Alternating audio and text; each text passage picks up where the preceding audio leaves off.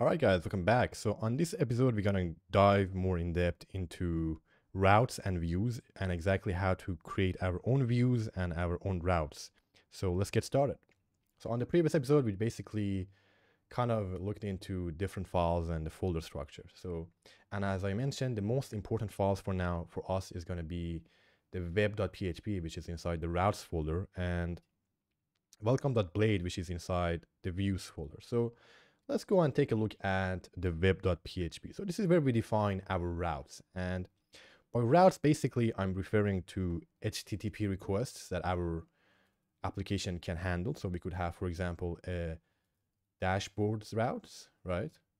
So for example, users go to this link. We want to, display a specific page. We might have a profile page. We might have a users page or a feed page. So this is where we define these different routes, right, inside this web.php. And for each of these, we may want to display something different to the user. Now, if I'll Control Z all the way back, initially this is what we had on the page, basically route / which basically this means our root folder, right? If you have, for example, google.com, that's the / Now, and what we are doing here is we have a closure here, and we are telling Laravel to return this welcome.blade file, right? So welcome.blade.php, that's what we are telling this. So this view is a function, built-in function in Laravel, and all it does is it goes inside the resources folder, the views folder, and finds a file matching the name you provided, right? And you don't need to tell it the blade.php, it's smart enough, it just automatically figures out, okay, oh, you want to view this view file? Fine, I'll go find it, and I basically return it to the page. As a matter of fact, we can actually get rid of this and write our own HTML here. So I'm just going to put h1 tag, and here I'm going to say hello world.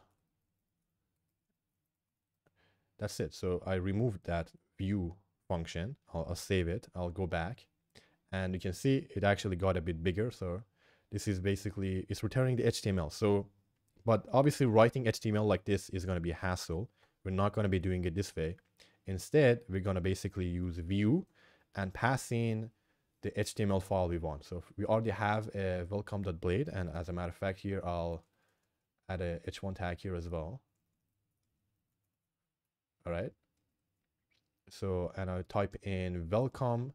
And again, we don't need to type blade.php. We don't need to do that. Laravel is smart enough to figure that out. And if we go back, we see the same thing, right? So nothing changed. So you can either return the HTML or use the view. Again, we're not going to be using the HTML tag here anymore. We just use this view function to speed up the process. Now, what I actually want to do is I want to have, obviously we have the root folder, which is going to be our main page. I also want to have a feed page and also a profile page, right? So I want these two pages to also exist. So what I'm going to do is actually I'm going to go create them. Now, if you pay attention, this route is imported here. It comes with Laravel, and we're using a static function called get. So this get function is basically referring to a get request. You can also use post if you want to do a post request. We won't be doing that for now. Now, you don't need to memorize it. You can actually just copy it for now until you learn it. And instead of this, I'm going to make feed. And one more thing I'm going to do is I'm going to also add profile. Now, before I actually comment them for now, I'll go to the browser. I hope you guys can see at the top. I'm going to type in profile. And if I write this, I actually get not found, right? So that's because I commented this out.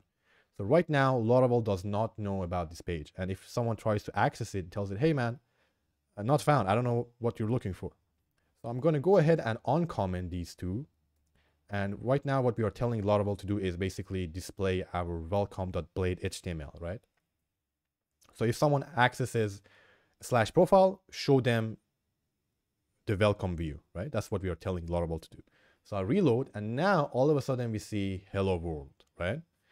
So that's very cool, and it makes it easy to create a bunch of different pages.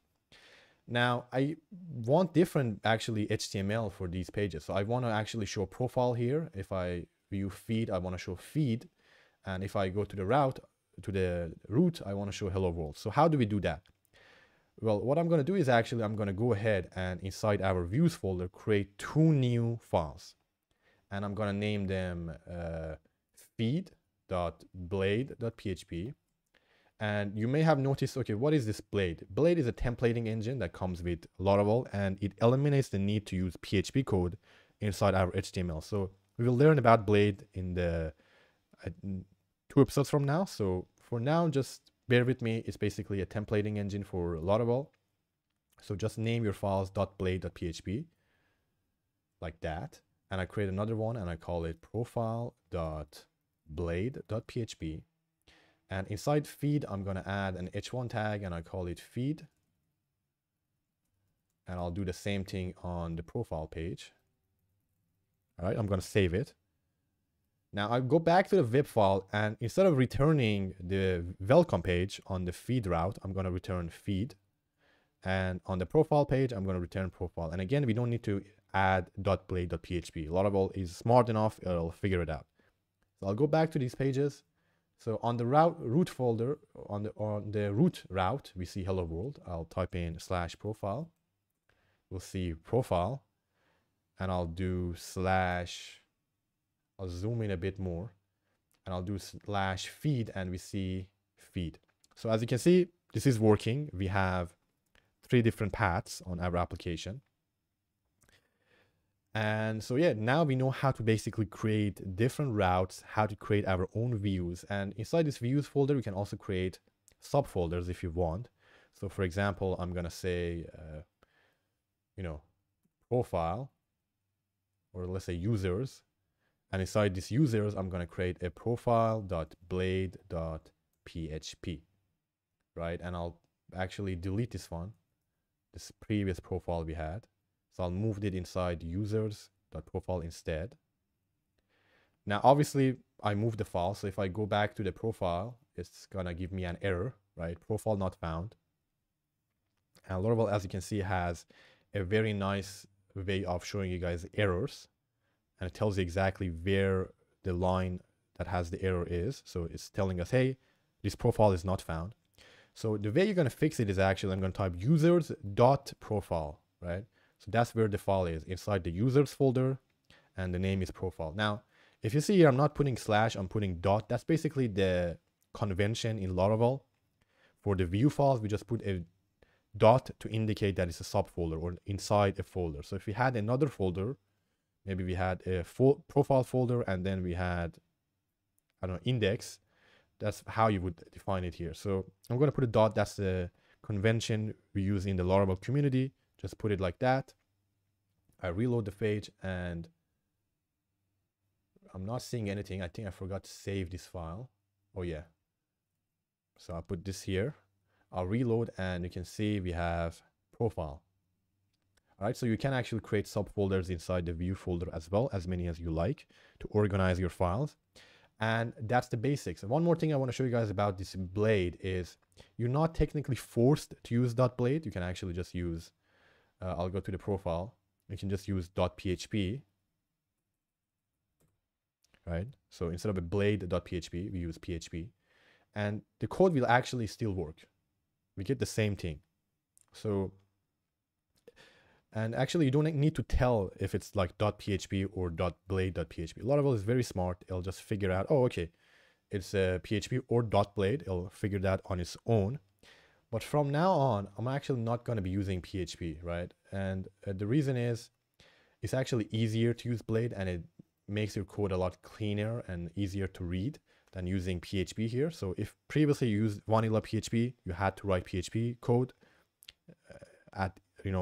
combined with your HTML. But with Laravel, you no longer need to do that. So it's going to make things a lot easier for us.